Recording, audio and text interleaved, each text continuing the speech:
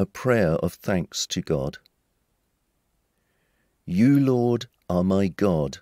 I will praise you for doing the wonderful things you had planned and promised since ancient times. You have destroyed the fortress of our enemies, leaving their city in ruins. Nothing in that foreign city will ever be rebuilt. Now strong and cruel nations will fear and honor you. You have been a place of safety for the poor and needy in times of trouble.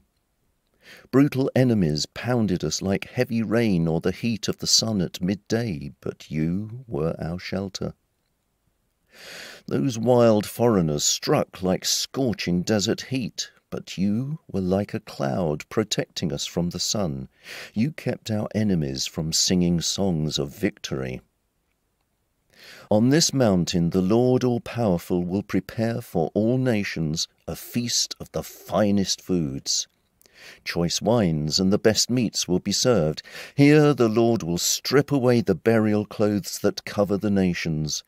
The Lord all-powerful will destroy the power of death and wipe away all tears. No longer will his people be insulted everywhere. The Lord has spoken. At that time, people will say, "The Lord has saved us. Let us celebrate. We waited and hoped.